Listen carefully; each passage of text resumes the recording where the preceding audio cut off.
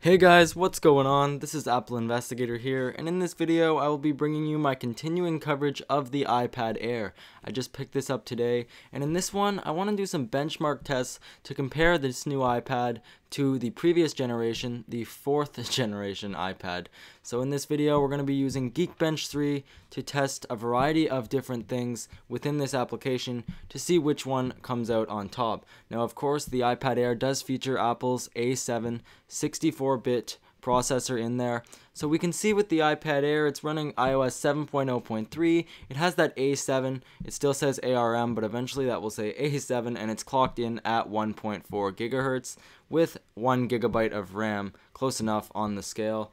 On the 4th generation iPad here, we see it is also running 7.0.3. It has the Apple A6X chip inside, clocked in at 1.4 gigahertz, also running 1 gigabyte of RAM.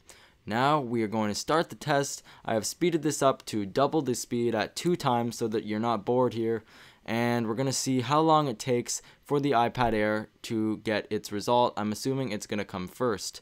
Looks like at 31 seconds, the iPad Air has gotten a 1480 on the single core score and a 2699 on the multi-core. And as we await the result of the iPad 4, looks like it is coming in now about 30 seconds later. At 60 seconds, we get 784 on the single and 1427 on the multi-core score. So about double the performance as Apple claims with that new 64-bit desktop class architecture processor inside. You guys can see that the L1 instruction cache and the L1 data cache both have 64 kilobytes, and that is where Apple gets that statistic. Anyways guys, that wraps up this video. If you did enjoy this, please be sure to hit that like button down below.